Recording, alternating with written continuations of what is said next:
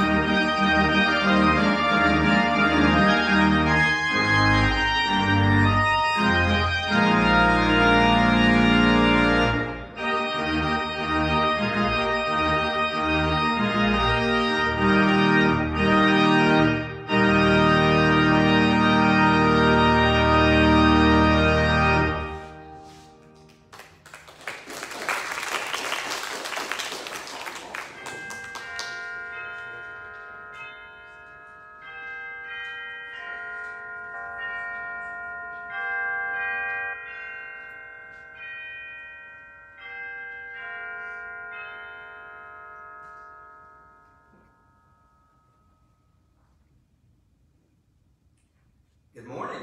Good morning. I just absolutely love that, Randy. Thank you so much. And we're going to have a chance to sing it, a different arrangement in just a minute. But a very warm welcome to each and every one of you to this service of worship here at First Presbyterian Church in Mount Dora, Florida. And we're glad that you're here with us here in the sanctuary, or those worshiping with us online, whether you're home or wherever you might be. Hope that the service will be a blessing to you. Good to have a choir back with us again, 2 weeks in a row. Surround sound, I just love that. Looking forward to hearing that. A very special welcome back to Mike Andrews. Reverend Mike is back with us. There's a little bit about him in the bulletin, as you see there. He's originally from North Carolina. He went to college at Presbyterian College. That's in Clinton, South Carolina, where Dornwell School is. Some of you have been there. He went to seminary at Columbia Seminary, which is in Atlanta, Georgia, for some reason.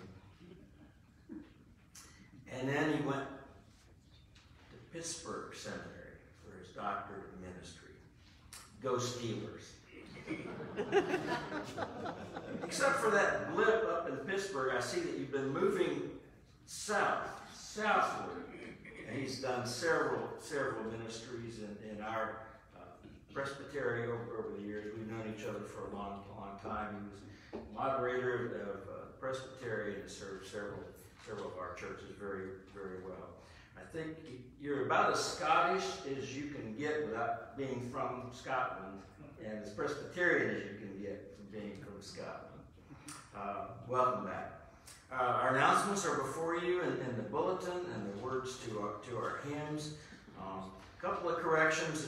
The group that's meeting is not on Tuesday. Is not the circle meeting, the Martha Circle, but it's the PWCT, this meeting at that time and place. And then what's listed there is Saturday the 21st. That's actually what happened yesterday. So you have to get in a time machine to experience those things. And they were wonderful. We had our first men's gathering of the fall. First time since COVID hit. We had wonderful fellowship together. Thanks for getting us together.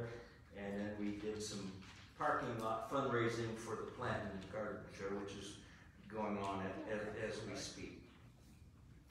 I want you to note that this coming Thursday, over here on the lawn and in front of City Hall, there will be a community prayer gathering, praying for our community, praying for our nation, and praying for our state. It will be an ecumenical, interracial thing. Everyone's invited. I'm going to be helping participate and lead some of that. So everyone's invited. Then next Sunday is our Commitment Sunday here in the church. Hope you've received your stewardship letter and your pledge commitment card, and you'll have a chance, as we do, to bring that forward as an act of worship and dedication to God at the close of our worship. If you can't be with us, you're welcome to mail that in. And we hope that you will all be participating in that as well. Next Sunday, we are scheduled to receive some new members, and so looking forward to that. And if you've been thinking about that and would like to join this church family, at that time, contact me this coming week. Also, next Sunday, believe it or not, after worship is over, after we have dedicated our pledge cards and given God thanks for Thanksgiving, then we're going to start decorating for Christmas. And so we're asking those of you that can and are able to remain after and help do that for just a little while. Prayer concern updates. We had several this week.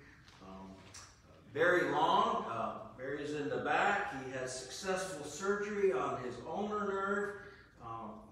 Now that's the same kind of surgery that baseball players have. So I think I would say that's what you had.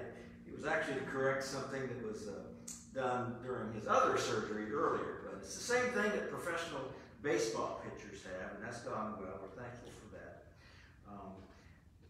Don Caparel, who's out in Texas now, had a seizure caused by a very serious brain tumor. It is cancerous. He had surgery, and they successfully removed about 80% of that, but that was all.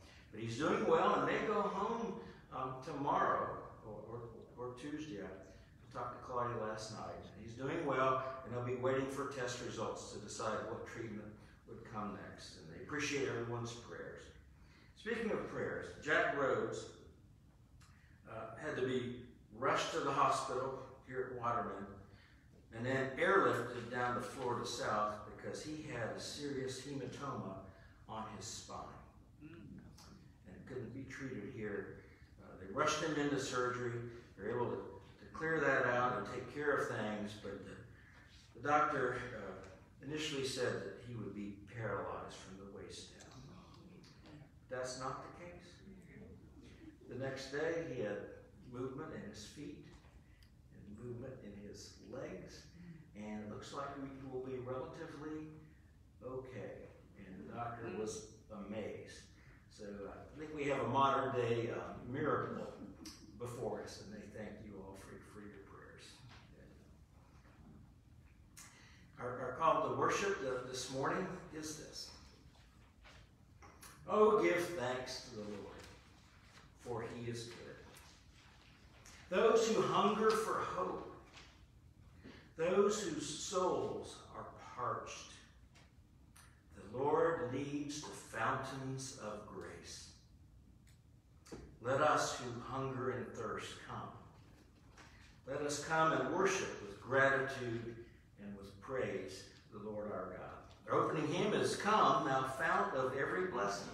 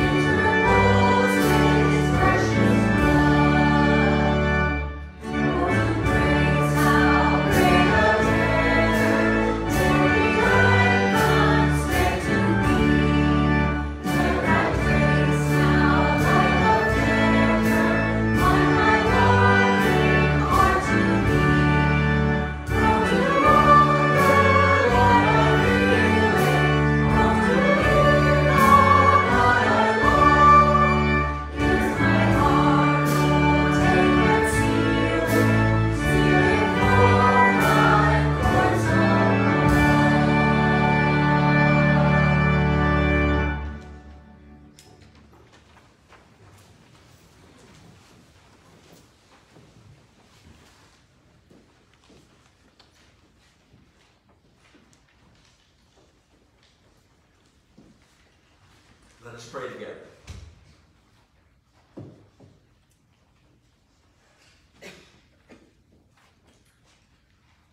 Well, Lord our God, truly you are the fount of every blessing.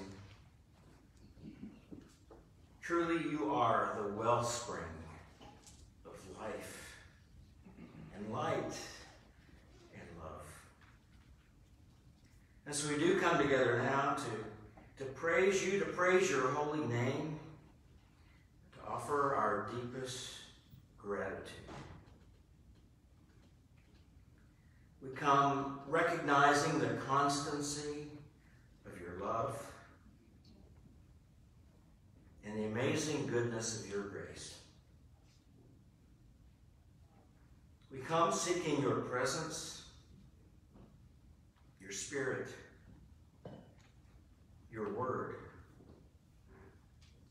your encouragement, your correction, and your help. We come seeking your forgiveness and offering ourselves and our gifts to you.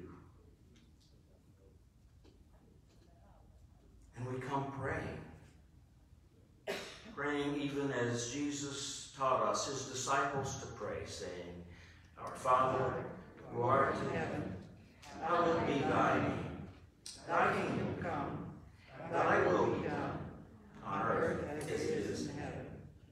Give us this day our daily bread, and forgive us our debts as we forgive our debtors. And lead us not into temptation, but deliver us from evil. For thine is the kingdom, and the power, and the glory forever. Amen.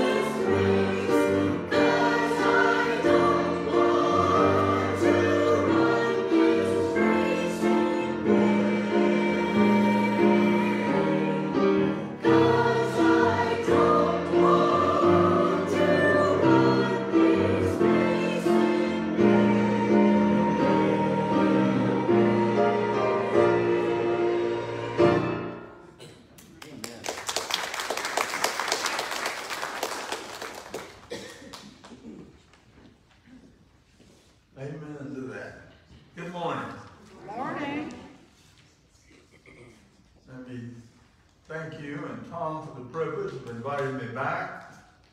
Always enjoy worshiping with you. We have several good friends in this congregation, and always good to come and visit with all of you. Please join me in prayer. Our loving Heavenly Father, we come boldly before you in the name of our Savior, Jesus Christ. We come as sinners seeking forgiveness through your grace and love. We come as needy children, needing the awareness of your presence, needing the assurance of your power in our lives, and needing a strong, living faith. We stand in awe of your wondrous works in this world. We wonder at your gracious love and giving nature. We, out of our blessings, look to you with grateful hearts. But, oh God, Jehovah, we live in a broken world. We've forgotten who we are as your redeemed people, and we've forgotten who you are as our rock and salvation. Remind us, we are the sheep of your own flock. Awaken us with reminders that we are your children, your forever family. Shake us awake to the truth that we are part of your eternal kingdom. And, oh Lord, we seek your Spirit moving through this needy world. We stand divided, blaming each other, not knowing how to seek peace. We stand in the plague of this pandemic, wringing our hands hopelessly. We stand fearful of what tomorrows may bring. We run to you, crying for your help, for your healing, for your hope. We pray for those that are seeking answers, those dealing with the virus, as well as those grieving over the loss of loved ones. We seek your wisdom and your guidance, your interference in our suffering. Our world, O Lord, needs an overwhelming bath of your heart-changing love. The love that sent Jesus, the only love that can bring peace and make siblings of us all. We're perplexed with sufferings of physical globe where we live. We're aching over the depth of division where politics of our nation have led us. And we're fearful of the many threats to our way of life, to our families, to our future. We're empty.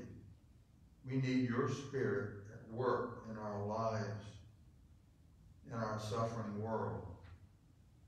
We earnestly pray, come, Lord Jesus. No, Lord, we offer ourselves to you. Empower us as healers of the broken, as bridge builders, as lovers sharing your love. We pray now that you will hear the individual prayers of our own hearts. Father, as we remember those in our lives who need healing, who need comfort in bereavement, who need reconciliation in broken relationships. And we pray for ourselves. Speak to us words we need to hear. We offer these prayers in the renewing Spirit in the name of Jesus, our Savior. Amen.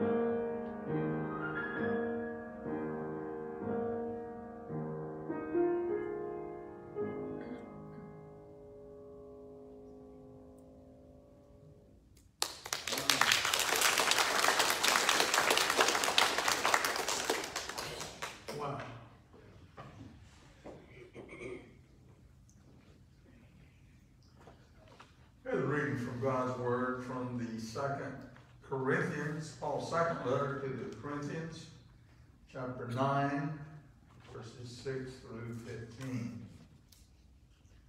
The apostle has been talking about a collection to help others.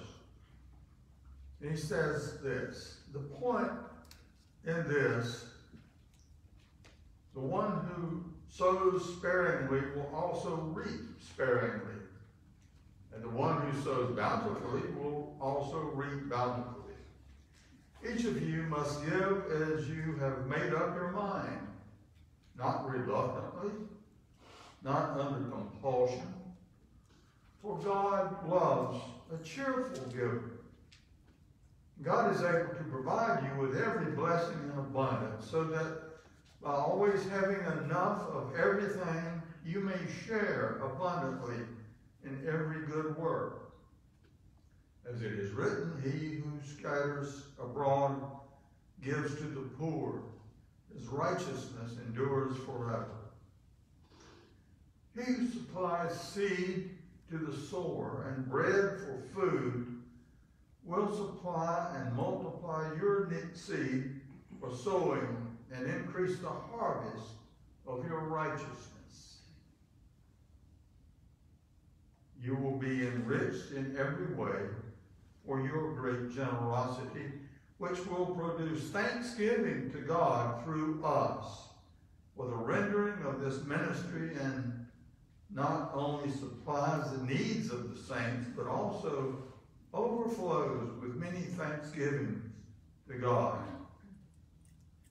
Through the testing of this ministry, you glorify God by your obedience to the confession of the gospel of Christ, and by the generosity of your sharing with them and with all others, while they long for you and pray for you because of the surpassing grace of God that he has given you. Thanks be to God for his indescribable gift. Amen. The word of the Lord. Thanks be to God. Let us pray. Speak, Lord, through your still small voice, that the ears of our heart shall be open and receptive to you. We pray in Christ's name. Amen. Through our scripture, we see obviously that this is the stewardship season, and we're focusing on that. And some pastors I know don't like to preach on stewardship. And so it is a challenge for all of us. Someone said that the most sensitive nerve in the human anatomy is that nerve which goes to the pocketbook. And I think perhaps it's true. I heard about one pastor that was church needed finances, and they kept having a hard time. So he had his friend, the electrician, come in and wire the pews, so that when he went to have the money raising Sunday, he said, "I want everybody who's willing to give $10,000 this year to stand up." And he punched the button, and it was about 4 or 5 stood up. He said, "Who's willing to give $12,000 this year, stand up?" He pushed another button, and 4 or 5 others stood up. Well, it went fine. He had reached their goal, and as he was leaving, he came down through the church and realized there was his friend, the Scottish Presbyterian, Angus MacDougall, still sitting there, electrocuted.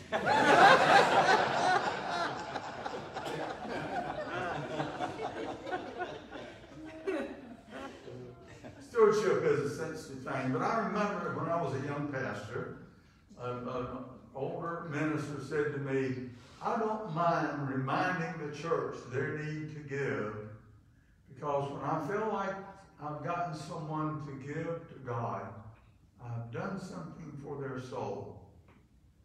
And so we focus on that. And we hear about tithing, how important it is to tithing, especially from the Old Testament. And we talk about tithing. But I want to approach it a little differently and say, let me give you 5 reasons not to tithe. 5 reasons not to tithe. First reason is don't tithe to support the church. Now I know the Building and Grounds Committee is going to be pulling their hair out. But what I'm saying is that giving to God is so much bigger than just giving to keep the church up. Giving to God is a holy act. And we're sharing with God and with others what He's done in our lives. And we give back to God. It is a holy time where we give. God is much bigger, and giving to God is much bigger than light bulbs and air conditioning units. It is the time we share with God. Don't give just to support the church. And don't give, second reason, to get a payback. We hear a lot now about the prosperity gospel. And some television preachers get on and say, if you give so much, your income will be doubled next year. And a lot of people pour money in, they think that's the way to do it. But it's not true. You and I know people that are very good Christians who struggle financially. And we look at some deeper Christians through other suffering countries where Christians are very devout, but they still struggle with finances. We don't give just to get a payback. A cute story is told of a family that years ago they would come to the general market once a month, general store, and get all their supplies for the month. This family came and they had a little daughter, and they had her with them while they were shopping. So after they paid up, they said, we're going to put what we bought in the truck if you'll stay in here and we'll come back and get you. Well, they loaded the truck up, went back, and she was in there staring at a jar of candy. And the storekeeper said, you've been a good little girl while your parents were gone. Reach your hand in there and get a free handful of candy.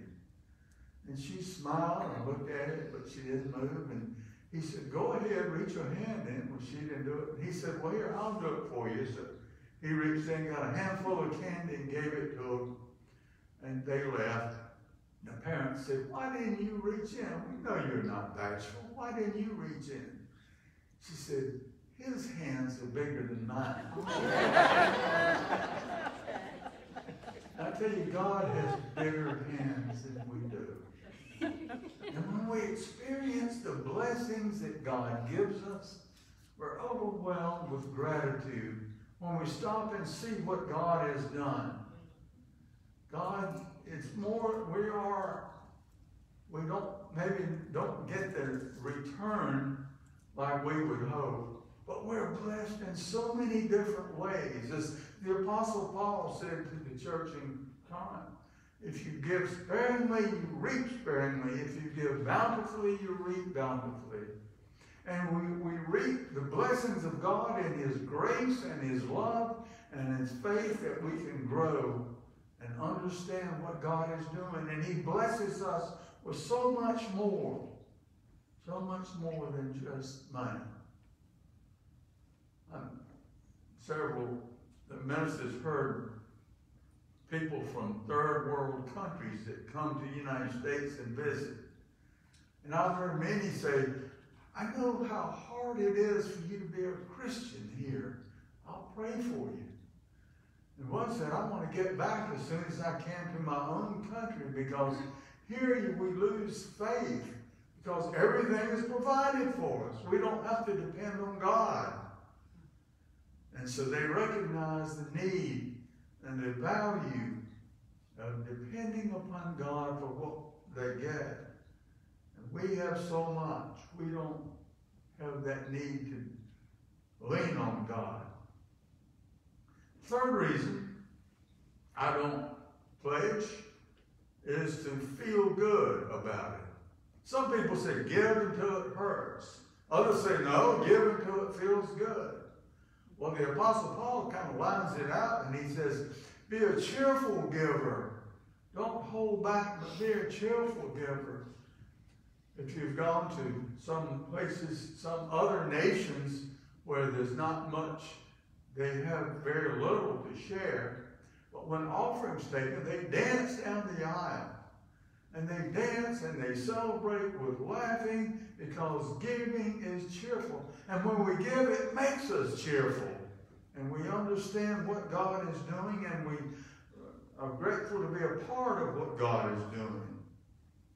We give and we're cheerful because God provides for us, and we respond in gratitude. We don't give because God needs it. God owns the cattle on 1,000 hills. He can raise up stones to speak. God owns everything. But the point is that when we share through the church, we're participating with God in what He's doing in the world. He gives us that privilege to share with others and to give and to meet the needs of others, because that's what He's doing in the world. And we share with Him what we're doing and how we grow in that. We give because of God's gracious love to us. But we don't give to buy God's love. John 3:16 reminds us, God so loved the world that He gave His only begotten Son for you and for me. We don't buy God's love. God loves us. William Sloane Coffin talked about going to a friend's funeral. And he said, the preacher got up and said, the Lord gives and the Lord takes away. And he said, I began thinking about that statement. And he said, it suddenly hit me in the face. And I got kind of angry because I realized that God does give. God is a giving God. And he said it kind of throws all human pride has to be hurled against the reality that God gives. And we're never more like God than when we're giving to someone else, caring about others. Well, that's 5 reasons not to pledge. But I have 5 reasons we should pledge. 5 reasons that I tithe. The first reason is because God asked. In the 3rd chapter of Micah, the question is raised.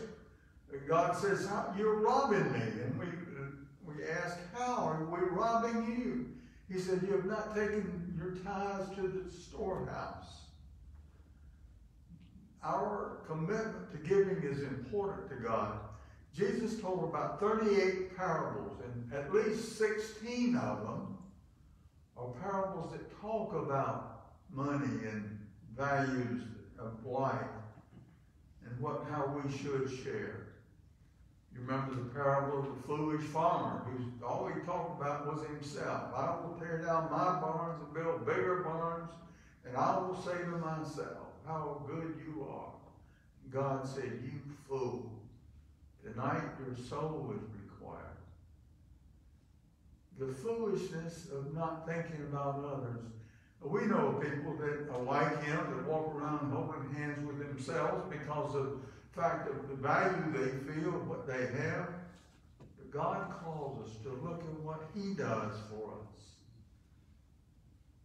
The New Testament understanding is that we sacrifice, not just a tenth, but we sacrifice to God. And the value that God sees with that, we read from the book of Acts, from Ananias and Sapphira, where they sold property and came to the church and said, we're going to give all the proceeds, but they only gave half, and they lied to the church. And they fell down dead. God is important. God's value of money is important as He shared with us. So the first reason I tithe is because God asks. The second is it's who I am. I want to be known as someone who does give. It's a cockeyed world we live in. You heard about a farmer maybe that was going to market in his wagon, and he was taking a pig to sell. And he had a wreck. A truck came around the corner, hit the truck, and everything was all messed up. Well, he had to sue the insurance company to get compensated for what he's lost. And he got up, and the lawyer put him on the stand, and the lawyer said to the farmer, "Didn't you tell the policeman that you never felt better in your life after the accident?" He said, "Yeah, I did, but you got to put it in proper perspective." He said, "Well, how is that? What do you mean?" He said, "Well, when the truck hit up my wagon," he said, "it knocked the horse over and broke his leg." He said, "So when the policeman got there, here's the horse whining, and he knew we'd never walk again. So he pulled out his pistol and shot him. And the pig was running around bloody, screaming and annoying everybody, and knew it was no good. So he shot the pig."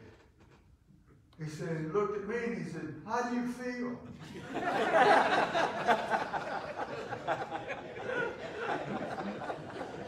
We need to keep things in proper perspective and know how God calls us to share.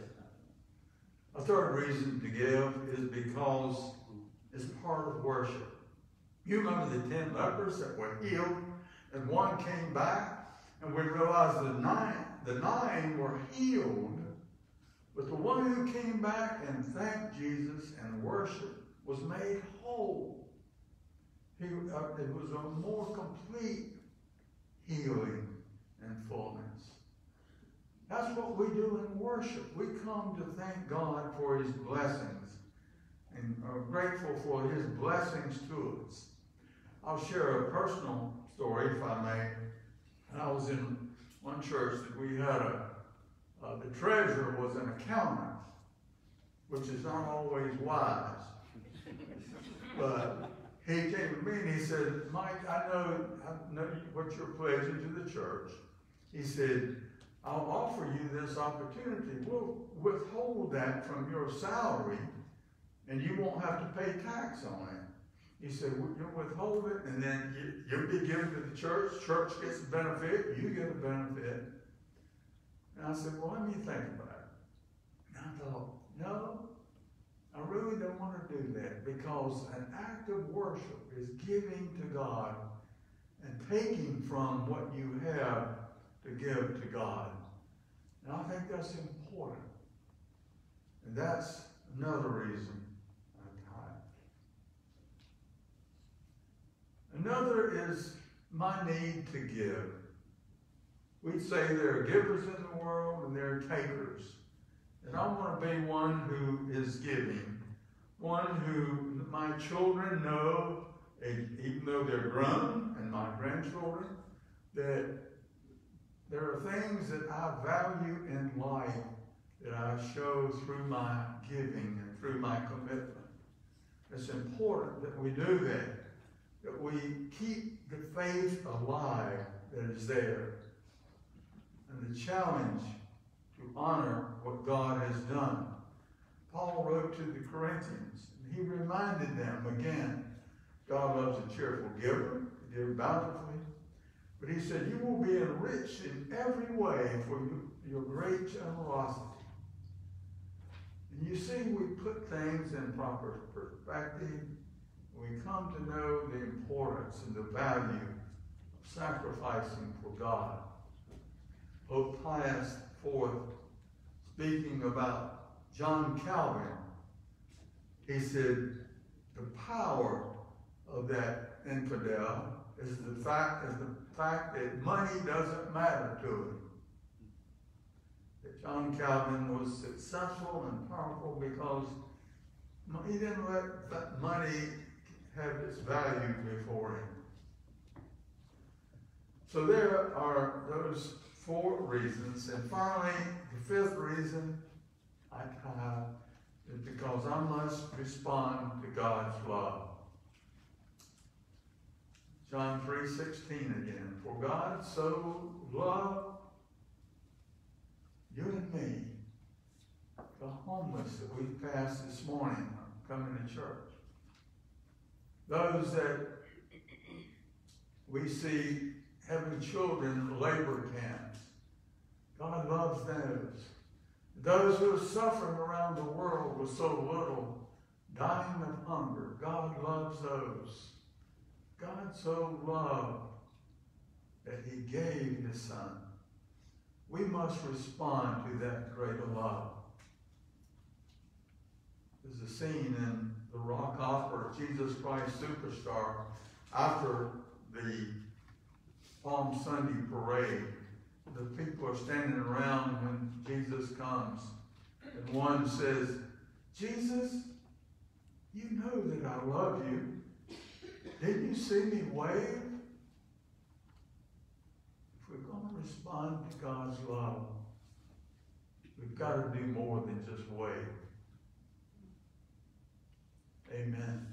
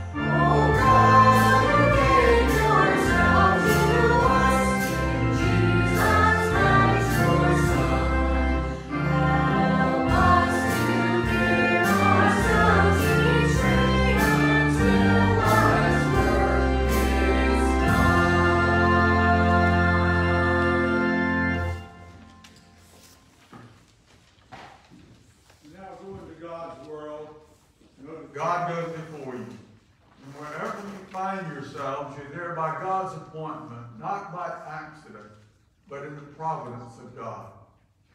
In the name of the Father, and the Son, and the Holy Spirit. Amen.